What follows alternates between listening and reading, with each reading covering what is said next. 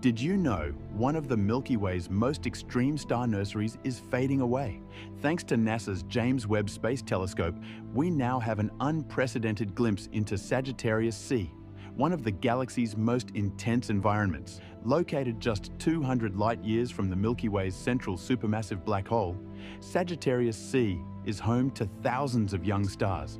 Webb's detailed observations reveal approximately 500,000 stars shining in this region. But here's the twist. These very stars are destroying their own birthplace. Webb also captured a mysterious needle-like structure within vast ionized hydrogen clouds. These filaments are likely shaped by the intense, large-scale magnetic fields near the Milky Way's core. Scientists believe these fields thread through the dense gas and dust, potentially suppressing star formation by counteracting gravitational collapse. Webb's observations are revolutionizing our understanding of the universe, shedding light on the dynamic forces that sculpt the